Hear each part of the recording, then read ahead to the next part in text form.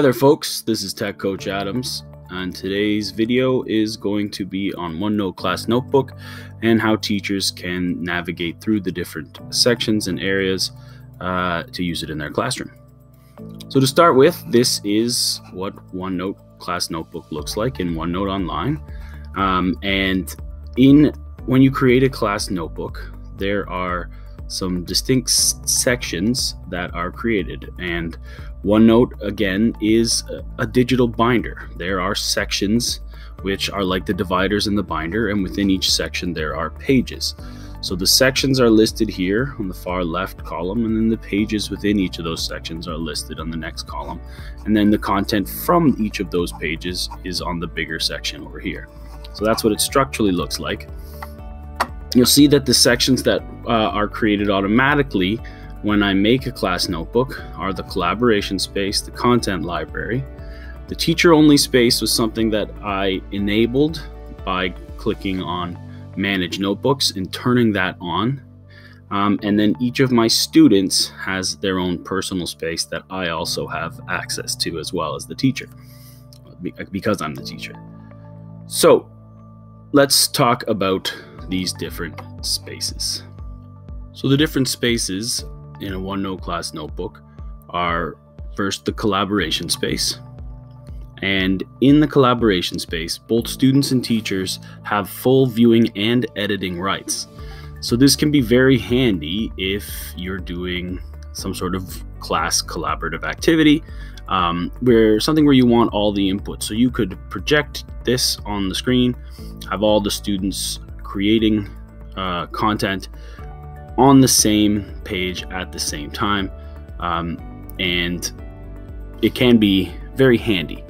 There are obviously some downfalls to giving students full editing rights of a document.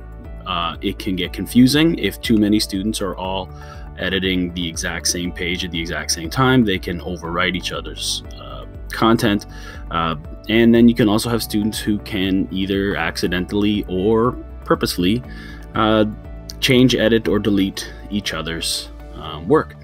So it has to be monitored and properly moderated, but it can be useful for any sort of group collaboration, whether it be small group or large group. Really works well with small groups, actually, if you can create pages and call the first page group 1, and then tell all the students in group 1 to put their information into that page, and then do the same for group 2, group 3, or whatever your class might warrant. And so that's the collaboration space. Up next, the next section is called the content library.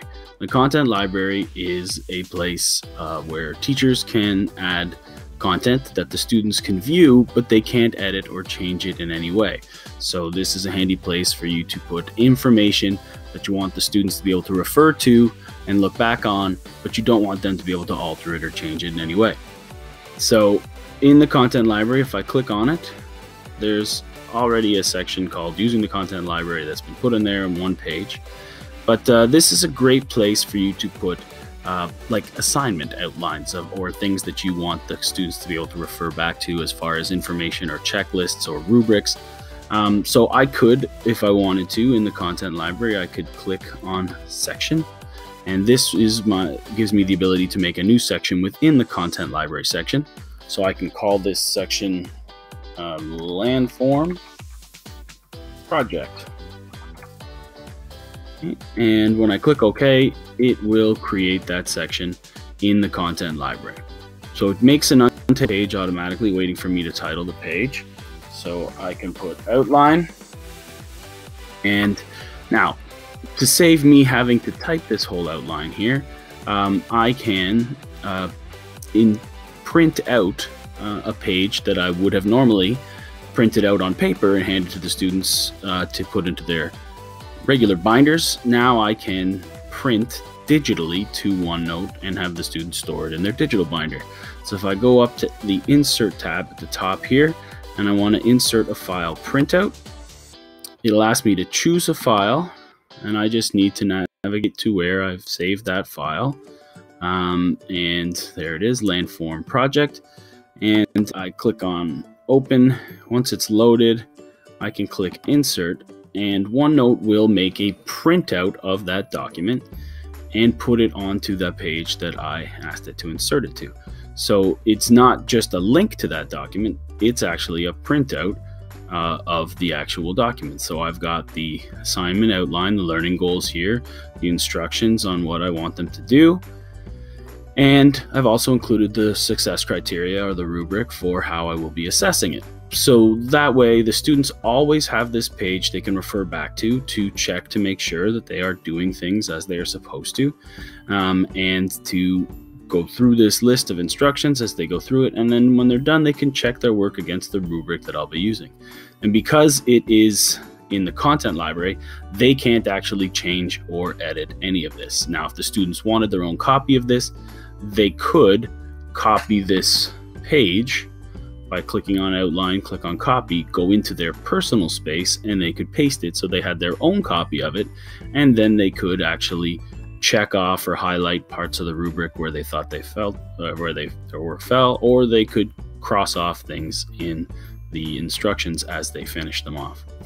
Okay, so that's one way to use the content library. The content library is handy for any time you want to give information to the students, and they can easily come back to and check on it.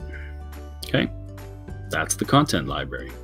So up next is the teacher only section, and this was the section that I enabled by going into the manage notebooks option and clicking on enable teacher only section group.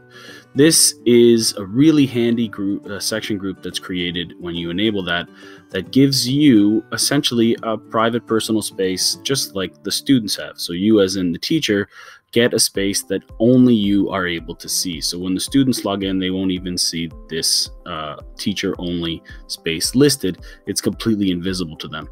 So it's really handy for collecting of assessments, keeping track of marks, anecdotal and observational records, things like that. But I also really found it useful when I was planning an assignment that I was going to put into OneNote class notebook.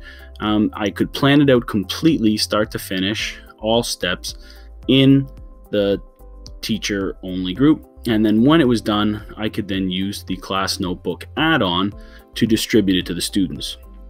So I'd like to show you how to do that, but in order to do that properly, I need to open this up in the desktop version of OneNote. OneNote Online does have a class notebook add-on, but the functionality is fairly limited compared to what the desktop version has. So I'm going to switch over to the desktop version, and in order to do that, I just need to click on the Open in OneNote button that is over here in the top header bar here. When I do that, it will ask me, are you sure? Yes, I want to open it in OneNote 2016, and then it will eventually open up in OneNote 2016. If it's the first time you are opening it, it'll ask you for a security verification and possibly to sign in to OneNote. Go through all those steps if you have to, because you only have to do that really once. Once you've done that, it will be a pretty quick transition into it. So now I'm here in the desktop version of OneNote, which is very similar to the online version, except that I don't necessarily see all of the same information. I am in the teacher only section, but I don't see all the other sections on the left hand side. They are, in order to get up a section, I need to click on this little green swoopy arrow here, and that will take me back up to the main section. So here is now my sections, and section groups are across the top bar, where in the online version they were on the left hand side. And if I want to see the pages, I go over here to the far right, and those are the pages that are in. So back to my teacher only section. If I was continuing with this idea of a landform project that I wanted to give to the students, and I wanted them to do it entirely in OneNote, a paperless research project, I could create this project in my teacher only section group, meaning as I am making this and working on it, the students actually don't see it. So I've got my outline page that I had in the content library for, which is still handy for the students to have as part of this project. But as far as the steps to this project go, I want them first generating inquiring questions. So I've made a page called Generating Questions. And then I want them gathering research to answer those inquiring questions. So I've made a page called Gathering Research. Then I want them synthesizing that research that they gathered and putting it into their own words in point form or jot notes. So I've got a page for that. And finally, a page for them to plan out the presentation of the research. And in this case, it is making a sway presentation, so they can use this page to plan out the structure for their presentation. Now, I want the students to have all of this, and I want, for an important reason I'll show you in a minute, I want the names of all of these pages to be uniform across all of my students. So if I just told the students that I wanted them to create a section in their personal space called Landform Project and then add all of these pages, they might spell things wrong, they might forget a page, and then it causes problems. So instead, I'm going to go up here to my class notebook add-on, which is up in the top here. So I've got my main menu bar, and it says there's a new version. I'm just going to tell me to remind me about that later. I'm sure the new version is similar. So now I've got these different options here. I can distribute a page, and what that does is take any page that I'm currently looking at and gives it to all of the students in their personal spaces. I can distribute a new section to all of the students. I can distribute an entire content library from one notebook to another, review student work, create an assignment only works if you have your OneNote class notebook linked with a learning management system like Google Classroom. So we won't worry about that right now. But then these are the buttons that were also in when I created it: the create a class notebook, add or remove students, add or remove teachers, and manage notebooks. And then, like I said, manage classes is not something that you need to worry about when you're first getting into this. If you want to connect it with a learning management system, you can there. And then there's a section here for professional development where you can find teacher resources. And this button, actually, help and feedback, is where you can send Microsoft, you can find help, and you can also give them feedback on functions you would like them to include in a later update of the class notebook add-on. And they actually do listen to that. They do get back to you on those things, and they have adjusted these tools based on what teachers have requested. So if I wanted to take this whole section and give it to the students, I would start by distributing a new section. So if I click distribute new section, it will start by asking me what do I want to call it, and I will call it Landform Project. Right? And if I wanted to specify exactly where I want it to go, if I had, different sections and things within the student's personal space, I could do that. But all I've got so far is just the student's name. So I just want this section to be made in their personal space. So I click create. It will think about it for a minute. Luckily, it won't take very long for me because I've only got 3 students in this class. It might take a little bit longer if you had more students, if you obviously will have more students in your class than 3, hopefully.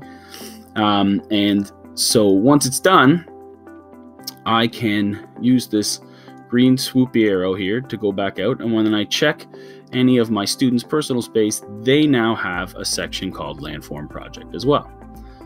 So now I want to put the content in there. So I go to my teacher only, my version of the Landform Project, and I've got all these pages here.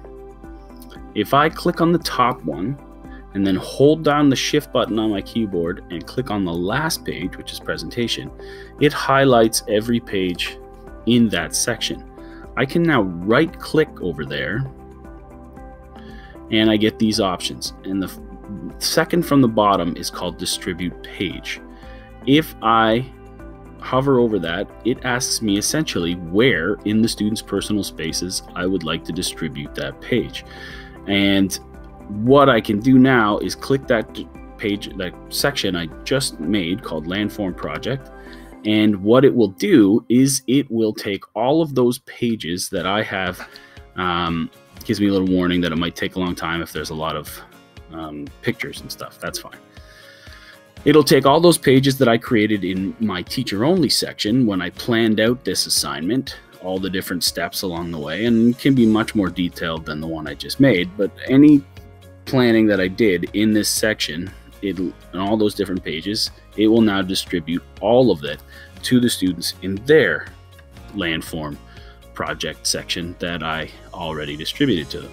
So I can click my little swoopy green arrow again and check the students' personal spaces, and now in their personal space they now have all those pages that I created in my teacher only section.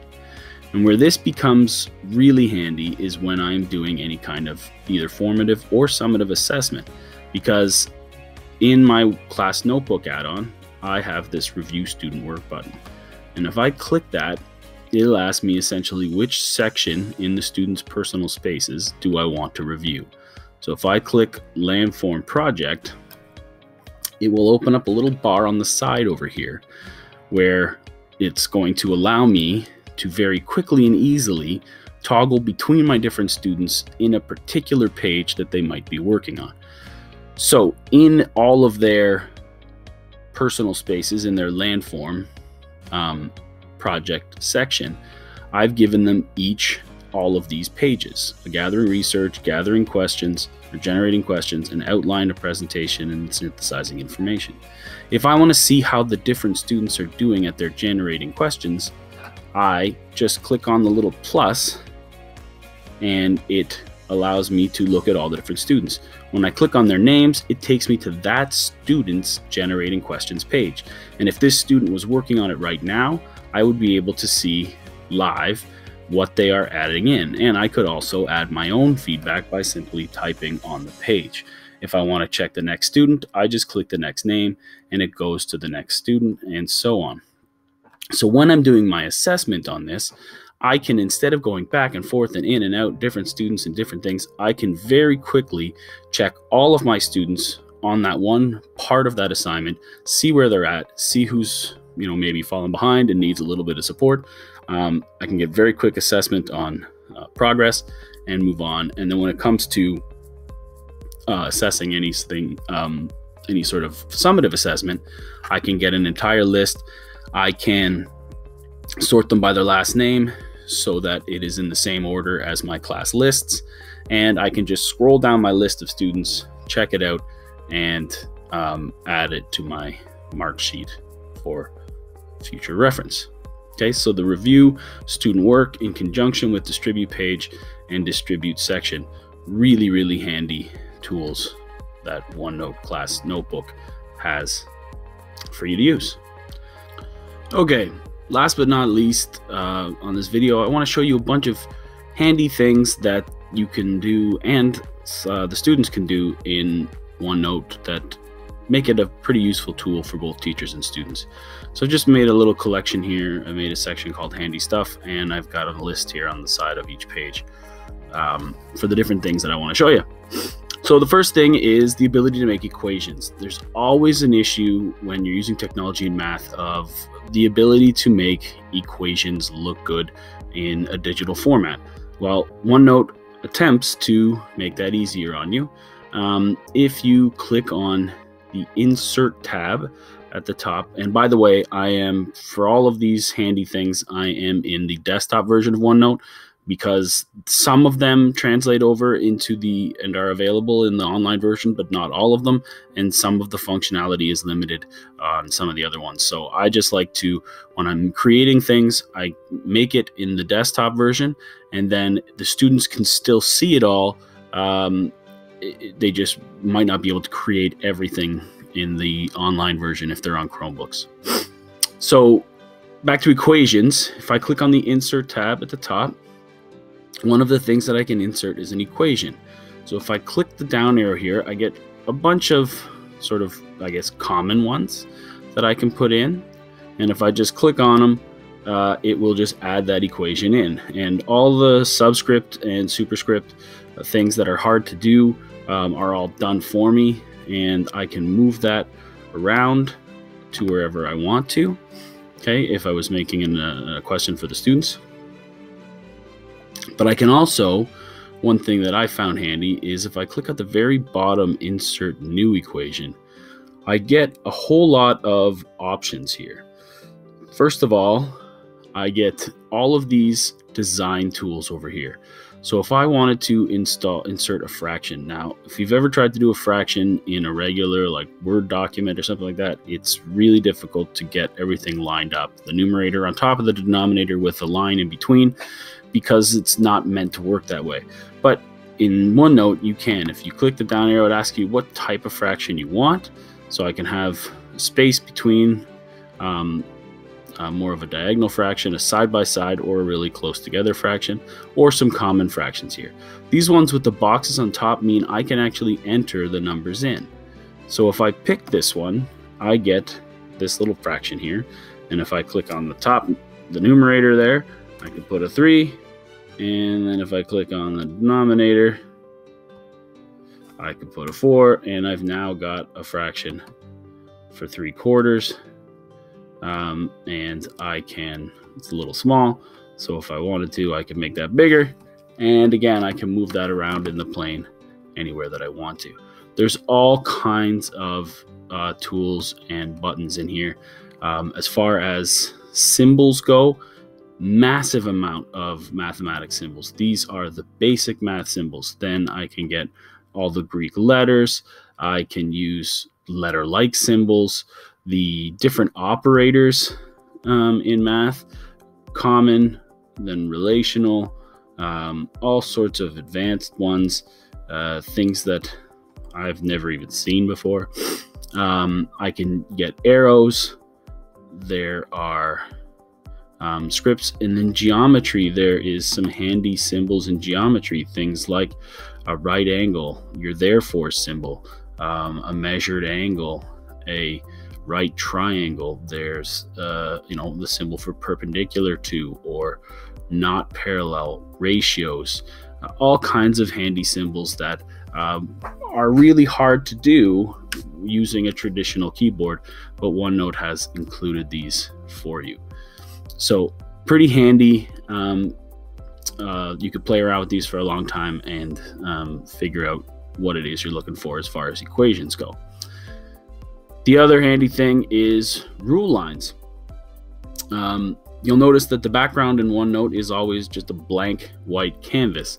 And if you wanted to put a little more structure to that, you could go up here to the View tab and click here on Rule Lines. And then I can add either standard horizontal rules with a red margin like a piece of lined binder paper, or I can add, which is again handy in math, grid lines.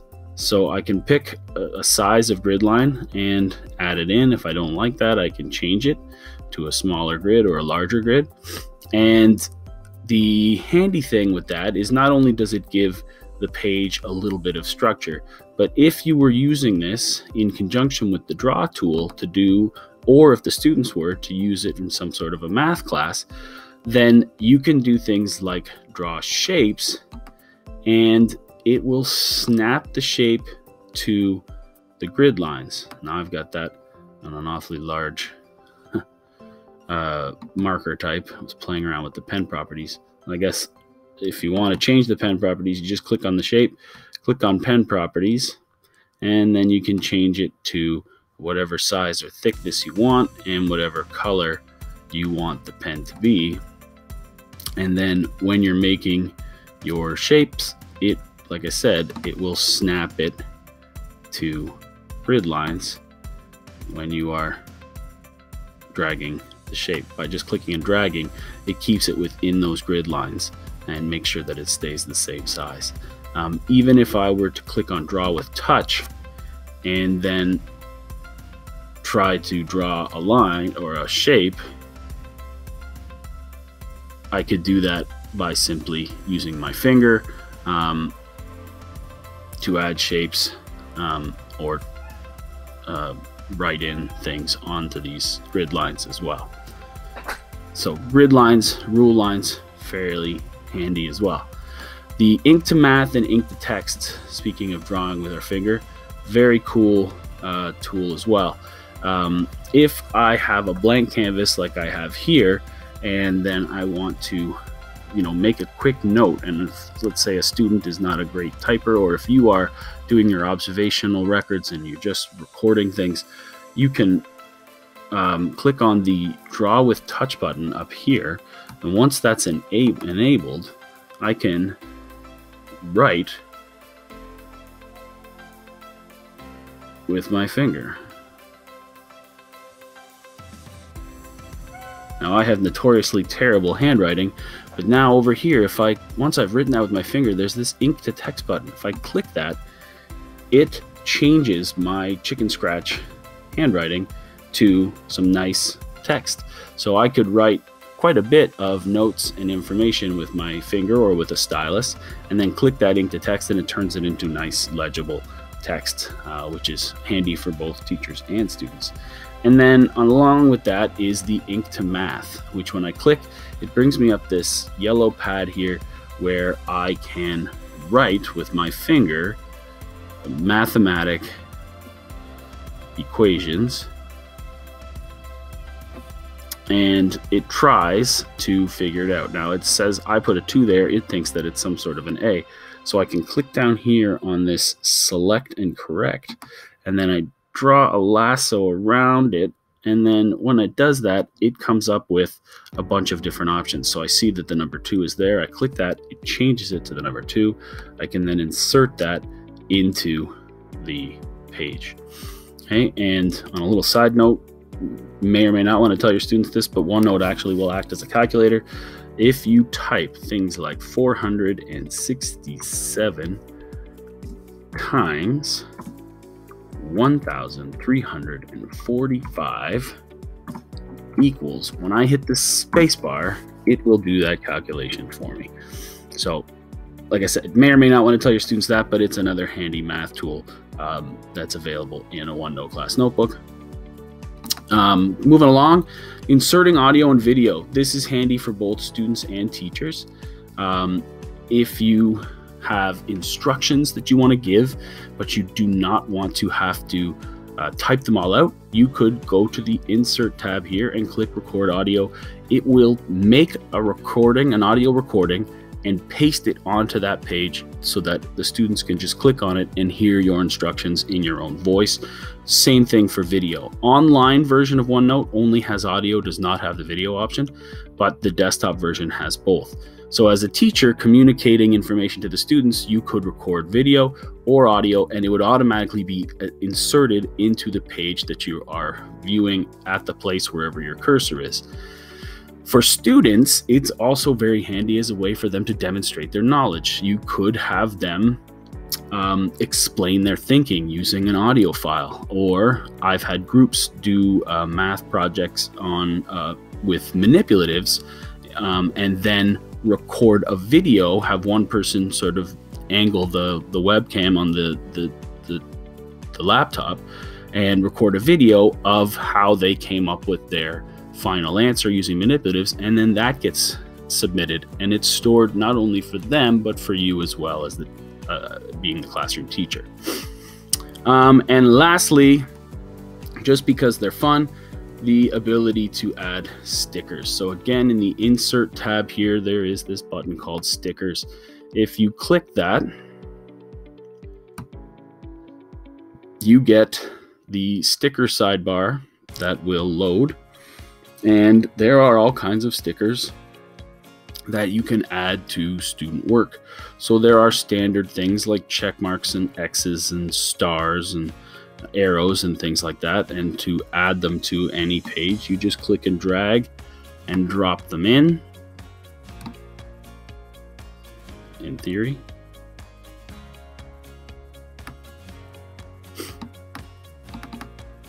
Oh, sorry, double click. And it adds them in. Some of them you'll notice, some of them are just look the way they are. You might have to scroll to see them all because they show up in a big line here.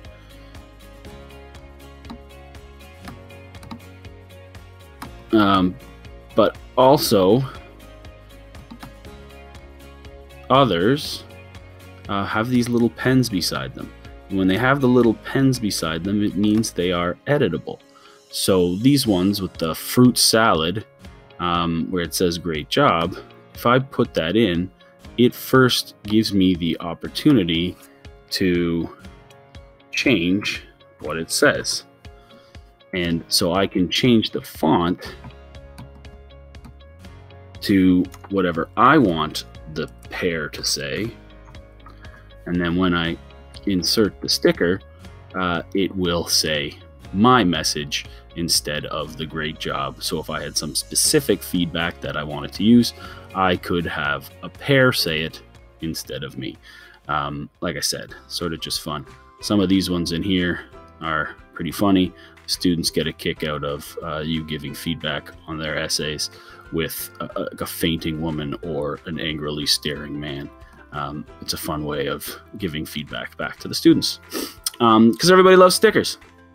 So those are the handy things that go with OneNote. There's so much more that you could do with OneNote, but my best advice to you is to play around with it and get to know it, and you will learn to love it. The students take to it really quickly, and the teachers that have figured it out and have spent the time sort of playing with it and immersing themselves in it have really embraced it as I have.